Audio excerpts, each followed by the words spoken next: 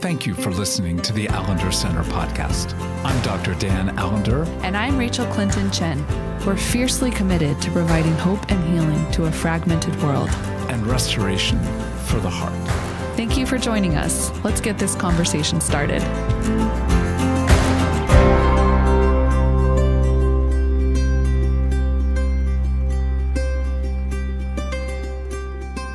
In a day and age where a recent study indicated that 80% of pastors would leave the pastorate this day if they had an equivalent salary in another setting. We are in a day where leadership has increased in difficulty almost to a point of it being unimaginable. Leadership is always difficult. Always. But we have to say that in a rage-filled, polarized, highly contemptuous day where the other side, whatever side that might be, needs to be excoriated, if not expunged from existence, leaders are attempting to manage, to grow, and indeed resolve levels of conflict that exceed, again, anything that I've seen in my number of decades on this earth. So we want to open up the discussion, what it means to lead well. But we're going to begin with this category, healing to lead. Not at first. We're going to address healing in a second conversation. But we want to first open the door to what's the reality of leading, and stating very clearly, every person's a leader in some form. Every person is influencing others to some degree, but particularly those who are in more formal leadership positions, whether you're a pastor or whether you're managing your children's soccer team, you are in the middle of something complex and difficult. And I have the pleasure, of course, to be with Rachael Chen, who is back in the saddle. Rachael, I'm going to put you in the spot of introducing our beloved. Sure. Well, thankfully, this is someone you've heard from many times on the podcast. We are thrilled to be joined by Royster, who has many titles, but she is the manager of strategic alliances for the Allender Center, but also a core part of our instructional staff and team, our leadership team. She's also a therapist, among many other things, because we're not just defined by our work. But that's, I want to just make sure people know some of the many hats you wear, Linda, in our world. Well, thank you for that sweet introduction. It's wonderful to rejoin the podcast and be in conversation with the two of you. So thank you for the invitation. Linda, I would only add that you wear so many different hats at so many different points that it's almost like you're a haberdashery of hats. So all to say, I'd love for the two of you to begin by responding to what would be a somewhat, I don't know, I think many people would assume to be a rather depressing beginning. I do think it is a very challenging, I think leadership in general is very challenging. And I'm always baffled when people say they want to be leaders, because I do think most of us have really tried hard not to be. I can't tell you how many times even recently I've been whatever parts of me tend to find myself calling people to something or, whatever. When I came to Marcel Graduate School, now the Seattle School, I said, I'm going to be a wallflower, I'm going to just be quiet in the classrooms. I'm reinventing myself. I'm going to find a way. So I do think in general, leadership has very many challenges, which we'll get into. I do think this is a very complex time. People are traumatized. There are many reasons to be traumatized. As we've said, this is a very apocalyptic time in our world. And what I mean by that is, yes, if you want to go to, I do think it is, who knows where we are in the eras of of biblical understanding of history. But I do think apocalyptic just means revelatory, unveiling, unveiling, and bringing above ground what has maybe been underground, but felt and known by many, if not seen by all. And so it's not like we're in like a new time, but the complexities and the ways they've come above ground and the way people have been licensed to indulge in protective defenses is a very challenging time to lead well. I think there are a lot of people leading at this time. I don't know how many people are leading well. And as you mentioned, Dan, like the level of burnout when also everything's changed. I mean, when you look at even what the pandemic, we're still in a pandemic, even though I know we don't like to talk about that. And we're still feeling the ramifications of so much of the world changing. So, I had said jokingly before we started, like, why would anyone lead? And this is where I'm going to turn it over to Linda because she had a very encouraging word. And I felt like I really needed to hear that. Thank you for reminding me why we do this work, why we're even having this conversation. Oh, yeah, I can identify with what you began by naming as kind of the concern or maybe even the fear or hesitancy around leadership and leading. And I often have thought of myself as being a reluctant leader, and really often just saying yes when I have run out of excuses. And when the no kind of feels more like I am not being obedient to what I sense the Spirit leading me to. But I've often put up the protest and will continue to say no until I cannot, in good conscience, say no anymore. And so leadership is very difficult. And my sense to what you were naming earlier about what we're going through collectively is this sense. What came to mind was containment and uncontainment. Like we're people collectively who feel so uncontained, and we long for a kind of containment that can help us settle, feel like we have some direction, feel like there's someone that's bigger, stronger, wiser, kinder, as I heard a professor say, that can help us, our bodies, our hearts settle. And when we are uncontained, we frail. We frail when we feel like we don't have a boundary or we don't have leadership that can help us feel settled and well contained, like there's some security or parameter around us. Then I think we move more toward madness when we can't feel the goodness of the boundary of what good leadership can provide. With a picture for me that I have returned to many times as a result of feeling cast, thrown into leadership. I feel that the most appropriate stance toward leadership, as you put it so well, Linda, is to be reluctant. Moses was reluctant, Exodus 3. And God didn't give a whole lot of ground for, shall we say, a highly attuned response. Essentially, it's the fire is burning before you and I'm sending you. But I'll send you with your brother. I'll send you with Aaron. So there is some degree, even there, of comfort. But I go to Numbers 11 through 16. Chapter 11 through 16 is a rich and complex picture of what it means, I think, to be a leader. I'm just going to read a small section. This is in verse 10 of chapter 11. And that is, Moses heard the people of every family wailing at the entrance of their tents. Talk about trauma. I mean, every single tent of millions of people are wailing.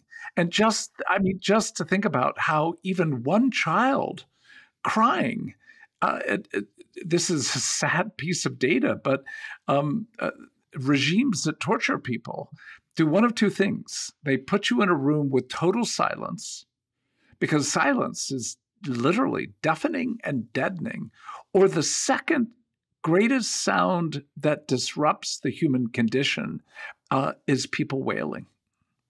So it enervates, it disturbs our whole mere neurons when there is that level of grief. And this is all over. We're tired of manna. We're tired of manna. We want meat. And this is Moses's response. He says, why have you brought this trouble on your servant? What have I done to displease you that you would put the burden of all these people on me? Did I conceive all these people? Did I give them birth? Why do you tell me to carry them in my arms as a nurse carries an infant to the land you promised on oath to their ancestors? I mean, we often have spoken about lament psalms, complaint psalms. This is not quite in a poetic structure, but it certainly is the kind of biting, cynical, angry, overwhelmed, fragmented stance in the face of what the people of God are literally mourning and crying over. Did I conceive them? Why am I having to carry them? Am I their nurse? And why have you put this burden on me? So that reality of what anyone who leads will eventually come to is, I cannot bear the suffering that I cannot resolve. And I cannot bear the burden of indeed changing the world, the situation, the complexities of what we're in. So between that inner world, I can't bear it, and the outer world, I cannot carry you. I think that's certainly a significant war for most leaders, that internal-external war. Yeah, I hear it in Moses' complaint. I hear so much of a mothering language, so much of the mothering language to nurture, to soothe, to comfort. And he's this protest is asking, can he provide that kind of nurture, that kind of care and containment? Back to that word again. Mm-hmm. And the connector for me is just this sense of we're leading in a sense to serve, and that service is to provide care. That service is to meet some of that deep longing, some of the cries of the heart, to provide a kind of relief, a kind of comfort that the people are longing for and maybe can't name, but are longing for. A cry that might be nameless, but a cry nonetheless. And I'm wondering, Rachel, what it's like for you to not be able to bring comfort to your precious little one. I actually felt agony when you were reading this, because it's like I have three humans, three tiny humans.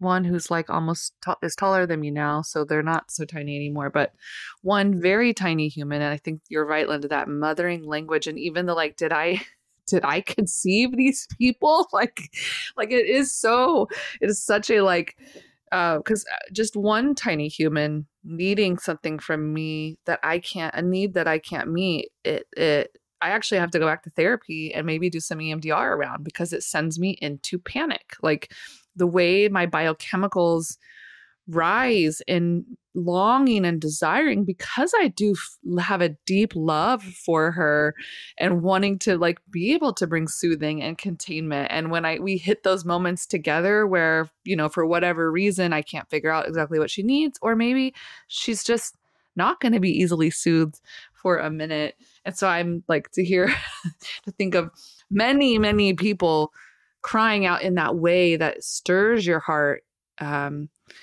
to meet exactly what you both have named so well, to meet the cry of the heart, to meet the needs, and yet not be able to, I genuinely right now, I'm okay, I need to rock. I need to go to my mindfulness practices that I have to do in the middle of the night as I'm sleep deprived. And it does feel I know all three of us could say that feels very like palpable and tangible. Yeah. That crying out the longing and the desire and the terror of the places where scarcity, where agony meets what sometimes feels like impossibility. Well, it's not etymologically connected, but I've often thought of the word crisis, as the context of those cries. And wherever there is that cry of just demand, I'm sick of, and I want, or whatever is going on in the hearts of the people that you serve, there is the creation of confusion. And we're not going to go through the whole passage, but if you do read it, you'll see Moses's confusion.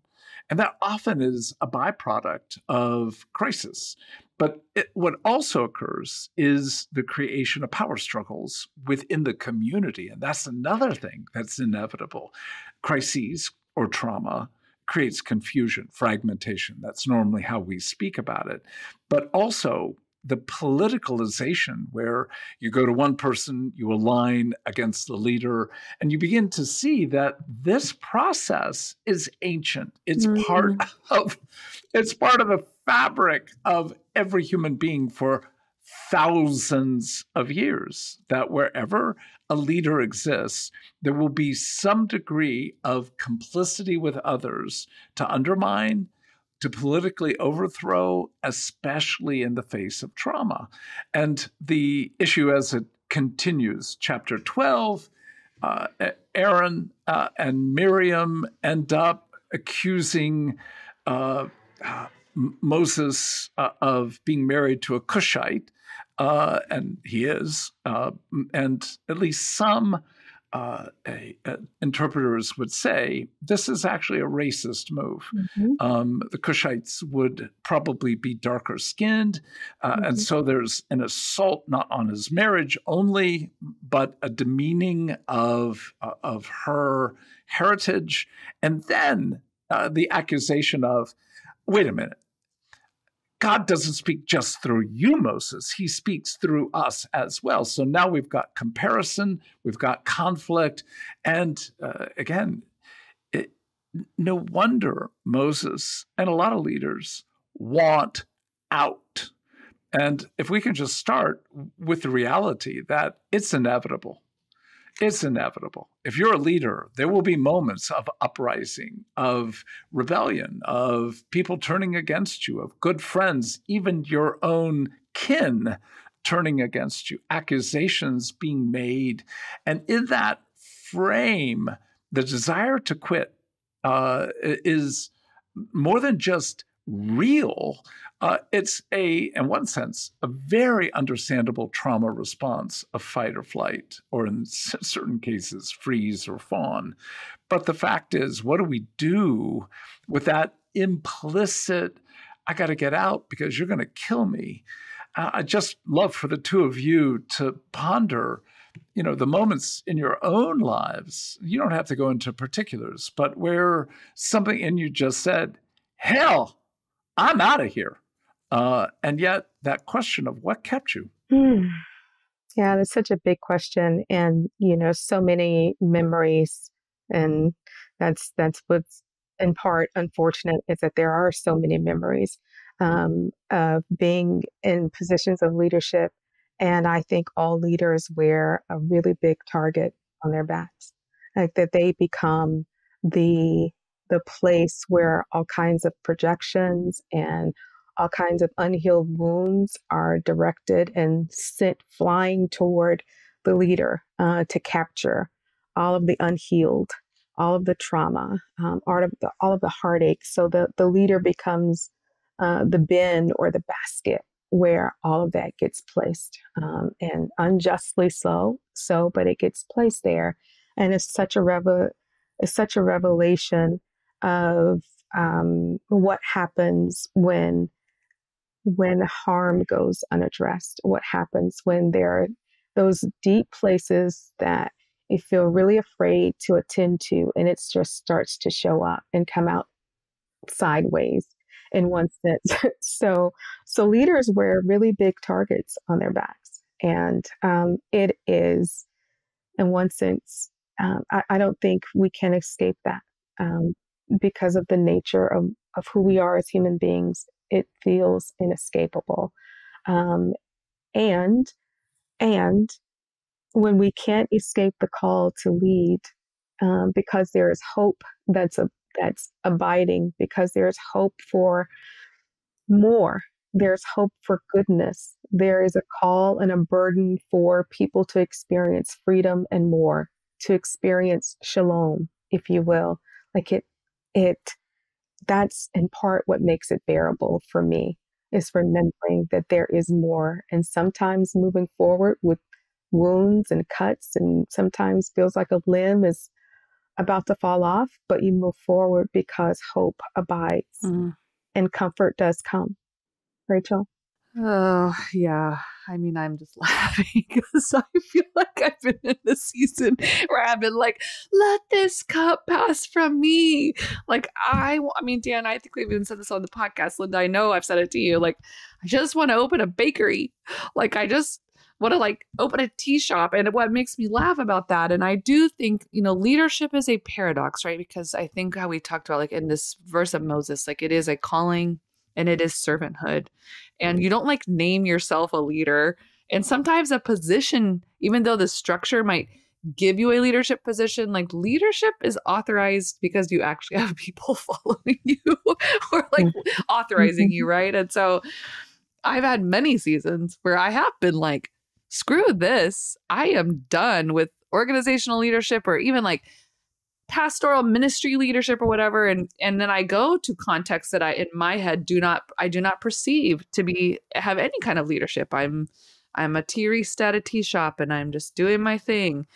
And before I know it, I am functioning as a healer, pastor, hope bringer in the space, betraying myself because I can't help it. It's like coming to the Seattle School and talking, I think, in the first class because I was so compelled to join the conversation that I couldn't not do it. And so I think you're right, Linda and Dan, that sense of like, if you can't shake the calling, if there's a fire shut up in your bones, if this desire to participate in the bringing of shalom and the co-creating with God and the Spirit and community.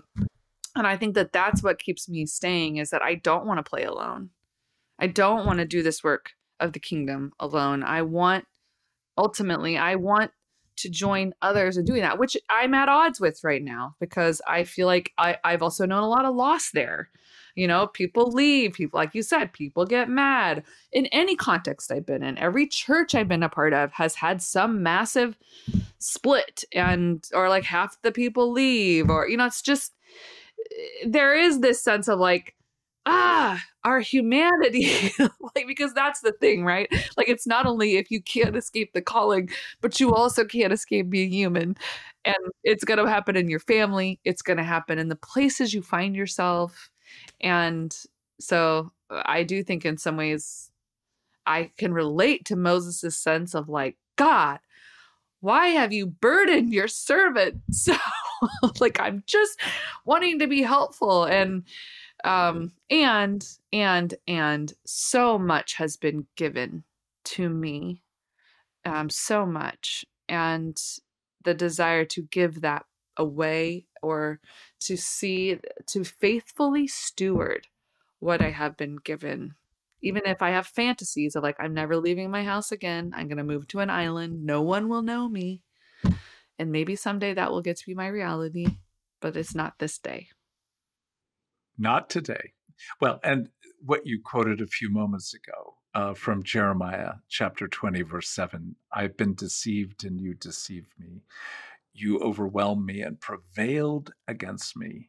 Yet when I try and shut you out, you are like a fire that burns within me. And that becomes the reality, I think, of what we want to begin to move a little bit toward, And that's the question of what's the healing that needs to come in order for something of leadership to be played out. We need to come back to Linda's comment about containment. What needs to grow within us to create a kind of containment that's not control, but does hold this ground ultimately of ambivalence. You deceived me and prevailed against me, but yet when I try to shut you out, I cannot do so. That's at least, for the prophet Jeremiah, is holding something of the complexity of living deep in the fallen world, and yet, as well, even more deeply knowing something of the pulse of desire and indeed the need for comfort. So I think as we come to something of an end, I think in our beginning, Linda, you were talking about a passage in 1 Corinthians that I think is just crucial for us to be able to say, why would we want to stay in this? What's the joy? Grace to you and peace from God our Father and the Lord Jesus Christ. Blessed be the God and Father of our Lord Jesus Christ, the Father of mercies and God of all comfort, who comforts us in all our affliction, so that we are able to comfort those who are in any affliction with the comfort with which we ourselves are comforted by God. Mm-hmm. Yeah, we want comfort, but perhaps as much, we want to be people who bring comfort. And that mutuality is so clear in that passage. We are meant to receive and we are meant to give. And we can no more kill the hunger to receive than I believe we can truly kill the hunger to be able to give. And that, I think we would say, is the core of leadership. And yet we need healing. So we'll step soon into that conversation. What's the healing that every good leader who's reluctant, who has the ability to stand before God with lament, and yet with a clarity of, can't escape what I know I'm made for?